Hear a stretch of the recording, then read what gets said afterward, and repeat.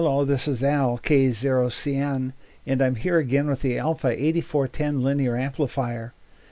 I'd like to spend a moment talking about the fault protection system used on this amp. The amplifier uses a microprocessor to monitor important voltages and currents, along with input and output power. The control system incorporates protective functions that minimize the possibility of accidental damage to the amplifier or its power tubes. When one of the protective functions is tripped, the amplifier will go to a fault state.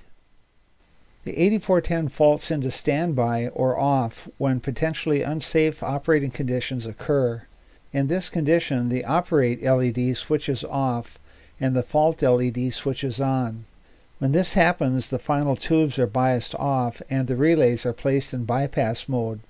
The RF from the exciter is passed directly to the antenna.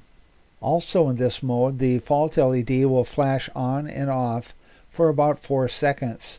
After that, the amp will attempt to return to operate mode.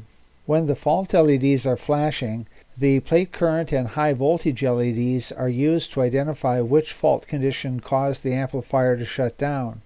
These faults include the output relay did not close, the plate current exceeded 1.5 amps, the gain to the amplifier had fallen below 10 decibels, or a high reflected power or high VSWR problem has occurred.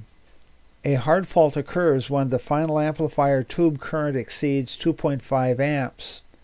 The amplifier is shut down completely, that is, the AC is shut off. If a hard fault occurs, wait at least 20 seconds and make sure you've resolved the problem before starting up the amplifier again. Well, that's it. That covers fault protection for the Alpha 8410 linear amplifier. Thanks for watching.